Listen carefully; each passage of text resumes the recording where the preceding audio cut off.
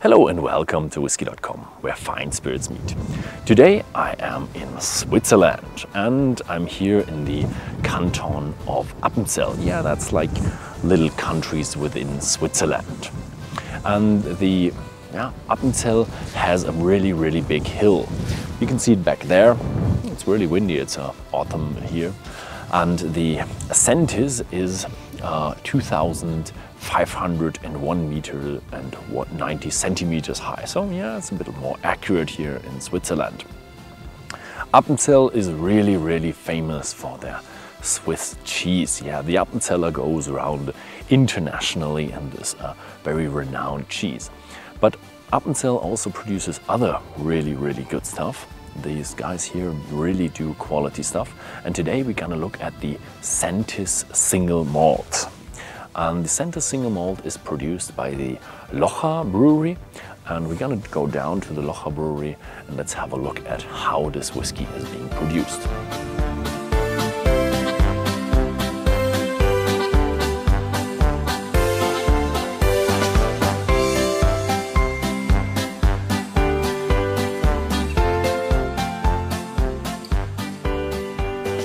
So the story of the Säntis single malt whiskey is a family story.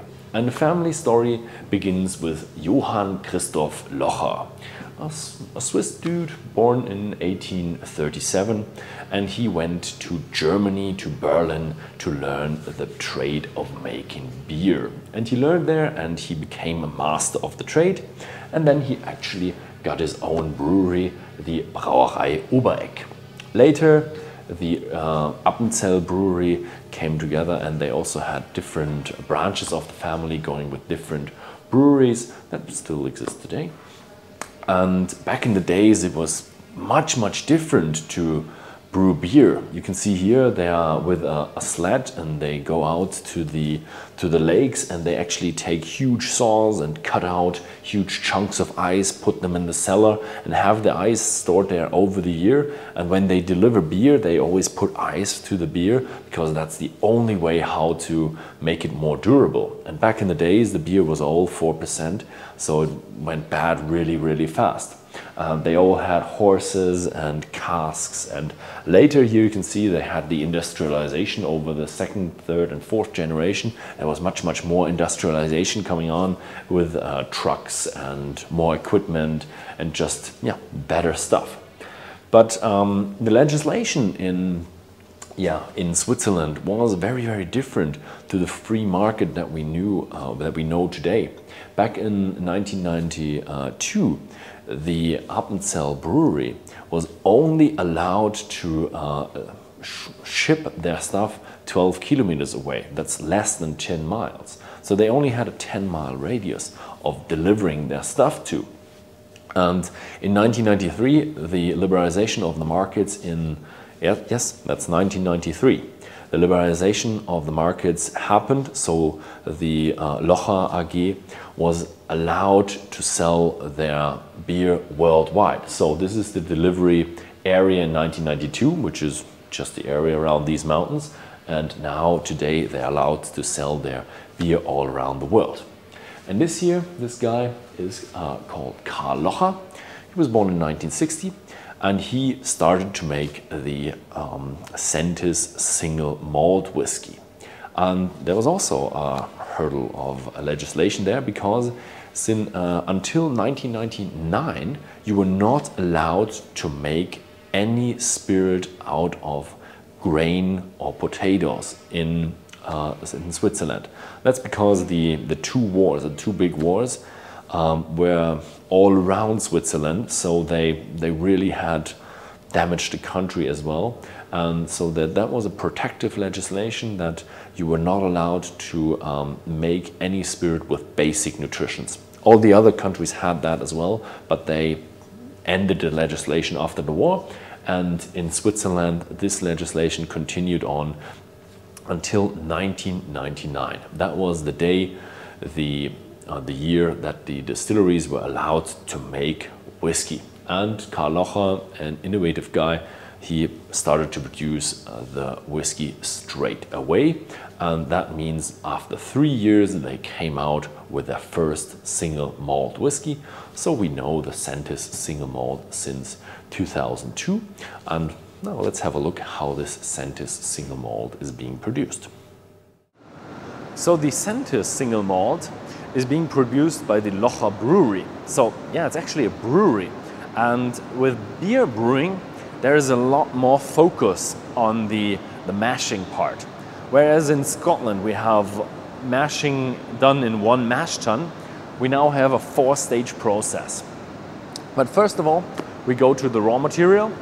The malt is being milled down by a Swiss Bühler mill, which is a 6-pin roller mill, which has 3 stages. And it's a high-tech precision tool where they can mill anything into any kind of coarse grist or flour they want. They usually do a coarse grist, but they have to vary it for the different kind of material they do and for the different brands of barley and for sometimes different qualities of barley. Yeah, everything ends up here in the first stage in the actual mash tun, where the actual mashing happens. So we get the filled in grist with water, and it's about 55 degrees Celsius, and you heat it up to sometimes 75. Also depends on the brand of barley or the quality of the barley. So it varies a little, and that's all down to the knowledge of the masters doing the craft around here. After that stage, we come to the lauter tun. So yeah, they do have a difference between a mash tun and a lauter tun. The lautering is when you separate the solid parts from the liquid parts. So you have a false floor, and the grist is actually done in a very specific way. Before they grind down the malt, they actually condition it.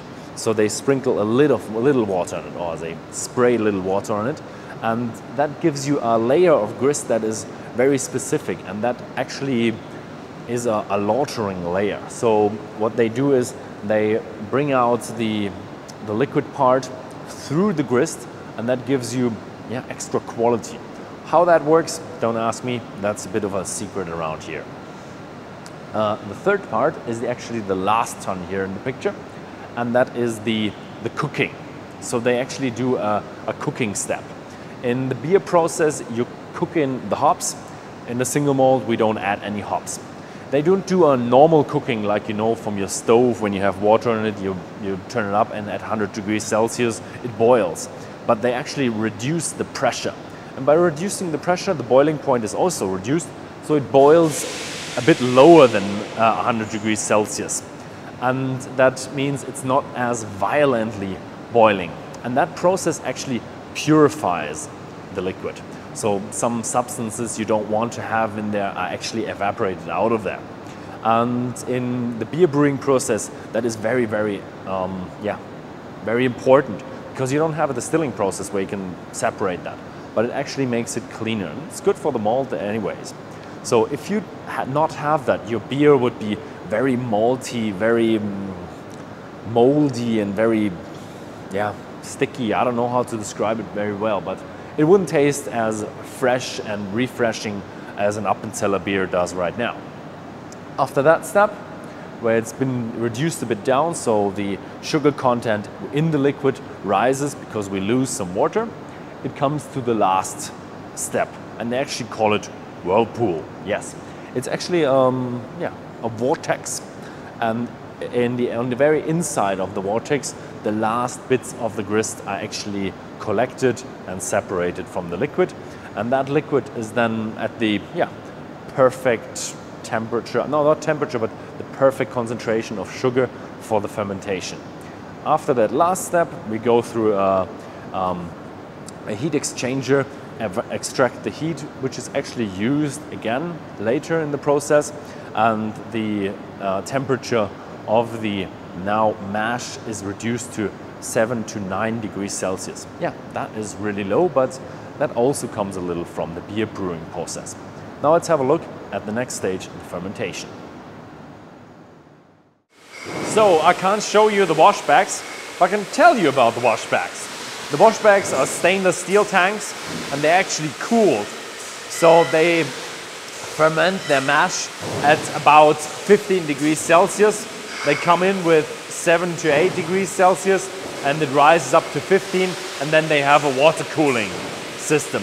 So what they want to do is they want to ferment very, very long, 80 to 120 hours, and that gives you a very mild wash, very mild beer. And that's exactly what they want. They want fruity, they want mild, and they want very easy whiskey.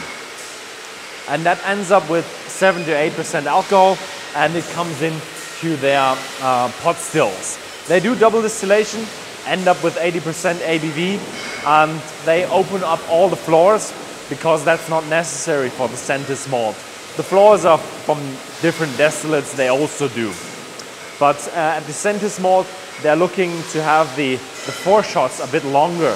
The foreshots what makes the whiskey a bit more alcohol-like, feel-like. And so they filter out more of the foreshots, so the whiskey doesn't feel spirity. It feels more gentle, more mild, more fruity with more aromas. So it also does create more of the waste spirit that has to be recycled and to be done again, but it also increases the quality of the Säntis malt. And in the end, after the double distillation, they end up with about 80% ABV, and that goes up into the casks. After the certain standard maturing, we go off to the finishing over there, over in the other cellar. And they do have a lot of different casks, small casks, big casks, and they have a lot of variation of casks. They have sherry, they have wine, they have Madeira, they have port, and the specialty is they're not all big port pipes. They have small ports, they have small sherry, they have normal barrique size, they have even the big ones as well. They have cognac casks. So there's a lot of variation going on, and probably think there will be much more interesting cask finishes, exclusive barrel bottlings coming out in the future. What is very interesting is they all have cellars, and some of them are old air bunkers from back of the Cold War or even further, and yeah, they're all very damp and very cold, so it's perfect climate for maturing whiskey. The Säntis malt doesn't just mature their whiskey in their own warehouse, but they also have cooperations with a lot of inns and restaurants on the hill around the Säntis. And here behind me we see 26 little bottles, and you get these little bottles at the different inns and different restaurants. And we are here at the Egli, and the Egli is one of the lighter ones, because this is a Russian white oak. And the others got sherry and wine and different kind of casks to mature it. And this track is a beautiful way to experience all the different maturations, because they got all the same material from the distillery, but they all mature differently and all get some different outcomes. The casks are also stored at very, very different locations. Here we have a nice Swiss wooden hut, and the others have it in a cavern, in a hole in the ground, in the woods, or just in their inn. Most of them have it in their inn, but you can try it straight from the cask at different locations. But if you want to do the track, the fastest one did it in 23 hours, but he didn't try anything, so it was probably a mountain runner. If you want to do it as a normal person, you should plan for about a week, with sleeping in the different inns and stuff, and you can experience 26 different whiskies from the same distillery. Yeah, so if you want to do it, I can really recommend it to come to Appenzell and do the track. That was it with the production. Thank you very much for watching, and see you next time.